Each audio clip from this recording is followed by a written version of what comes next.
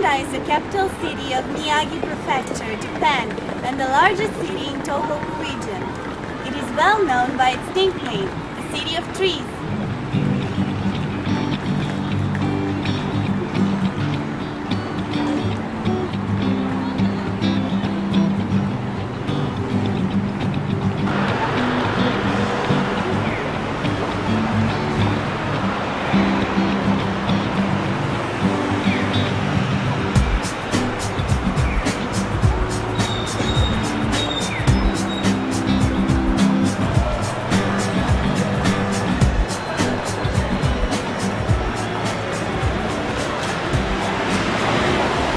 Sendai has a population of 1 million, among which 300 are orphan children.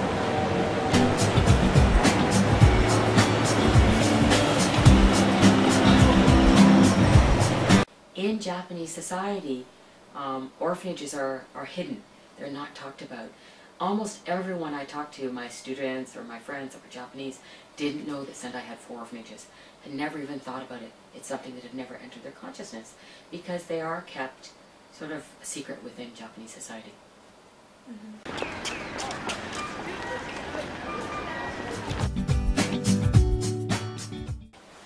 One thing that was very interesting for me when I started doing this research and getting involved in this area of Japanese society is that the word koji for orphan is actually considered a rude word in Japanese. It's a word that's not used, it's not polite.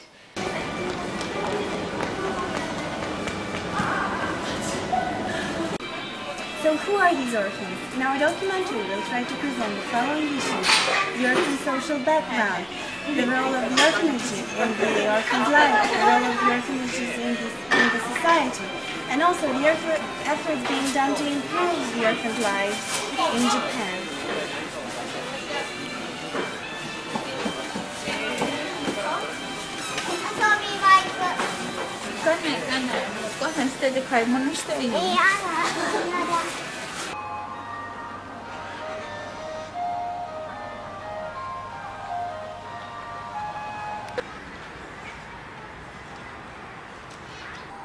We've decided to go and have a look at one of Sendai's oldest orphanages, built right after World War II in 1949.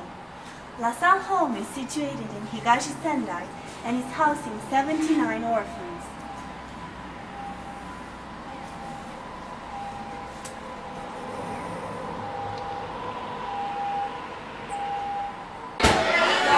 Contrary to what we expected, children living in orphanages are not real orphans.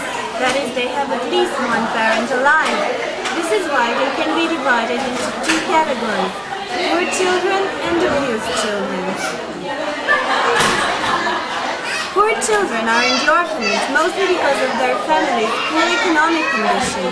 That is, their parents are too poor or too sick to take proper care of them by themselves. I grew up believing that I'd find a way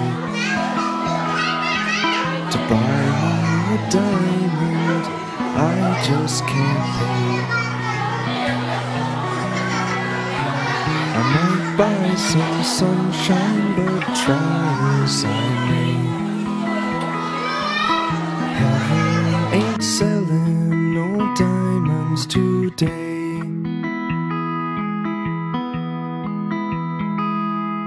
But if you ask real nice, here's what they say: come back in 10 years and you better. Abused children need special care and attention. Out of 79 children, LaSalle Home has 12 such cases. This is the room where children come to receive treatment. The therapists also participate in our meetings, so he's a kind of general counselor also for all of us. And basically the way he or she, the therapist, performs is by playing. It's a playing therapy with the kids. I knew I wanted to work with children. I'm a children's teacher and I love working with kids. And I'd had a student who told me about when she was younger, or when she was born, her parents were both students. And at the time they were unable to care for her. So they placed her in an orphanage and left her there while they finished school. When they graduated, and they were both doctors at that time, they then picked her up again and just continued to raise her. And that seems to be very common in Japanese society. That's completely acceptable.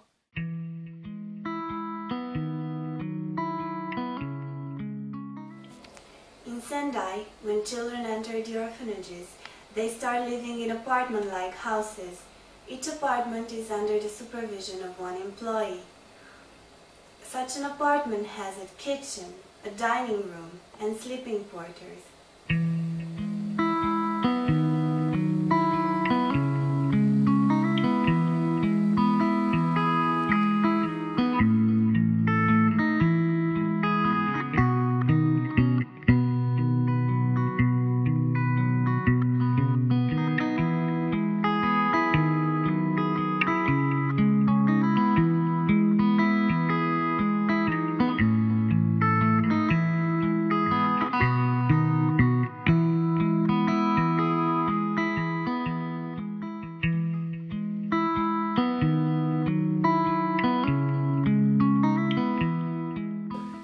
The main purpose now is to prepare the family to receive the kids back as soon as possible. Invite the parents to come here and to stay here as long as they can, during the weekend, for example, or during a couple of days, and another for the kids.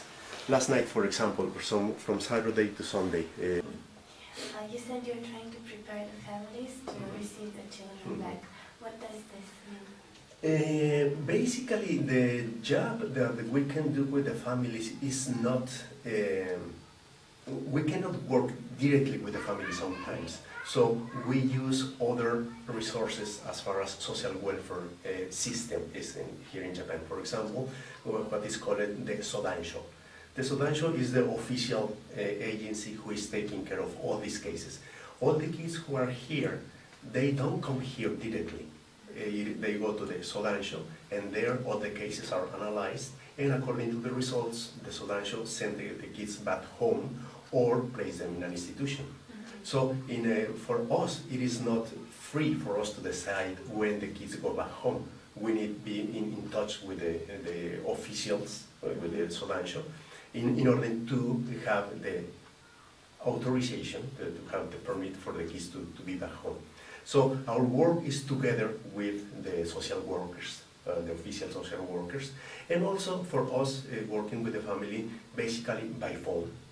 Just sometimes even it is just the job situation of the parent that they doesn't allow for the kids to be back, or other tricky situation, economic financial situations, and also social situations, or moving around, other problems that are there. So we try through the employees, either by phone or in interviews, or in these times when the parents come to pick the kids up in order to go back home for the weekend. So at that time, the employees try to talk with the parents about the situation and what can be done. And we have an annual program for each one of the kids, and there we try to make it more specific in that when can we plan for the kid to be back home? In 2 years, in 3 years, in 6 months, or during this year. And we work together with the family, the parents, of course, as well as with the officials, with the Sodansho, social works, and all the officials there.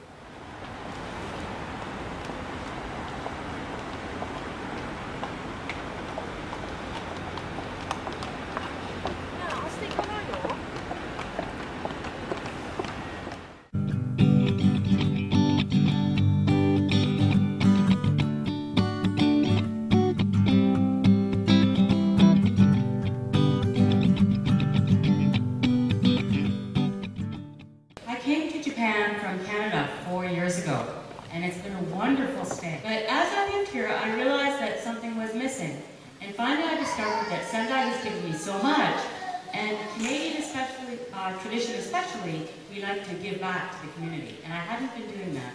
So I met my friend Eriko Abe, and we decided that Sendai has 4 very large orphanages with almost 300 children, and we wanted to do something for the children for Christmas. And that's when the idea for this concert came to be. I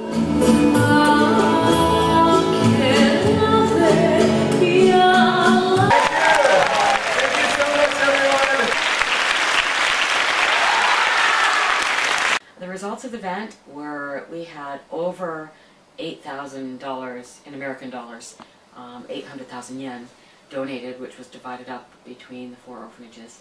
The money that was spent on the event was, as far as rental of the hall and the equipment and everything that we needed, and the rehearsal hall was paid for by companies that made donations. The response from the Japanese people has been amazing, not only financially, but doing volunteer work, charity work, donations is not really part of the Japanese culture.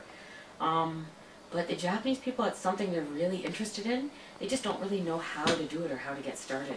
So the response from the audience has been phenomenal. All of them want to be volunteers next year.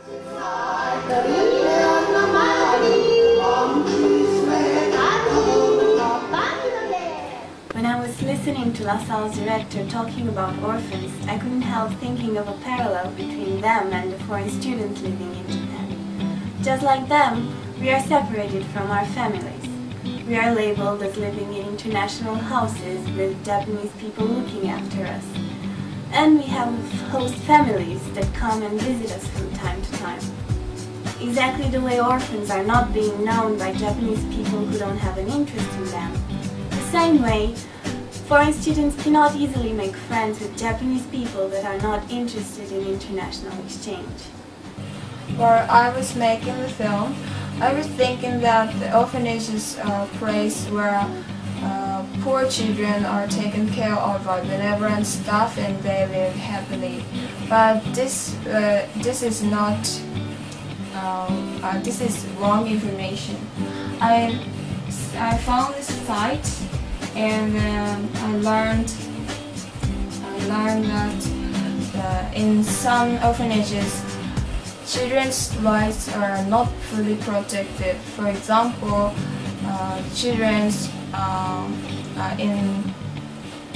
staff in orphanages are release children's letters and diaries without asking them, and some staffs abuse children or ignore reading at home, and some rebellious children are threatened or forced out of the house. After children leave orphanages, they have to face harsh realities. They have no one to rely on, and some children are discriminated against in their job huntings and in societies. I think this problem is based on social prejudice and are occurring in closed world. But it is also true these situations have been improving. I was so relieved to see LaSalle Hall. It was completely different what I was expecting. The facilities are clean and staff looks so kind. And I also learned so many people support orphanages by holding charity concert.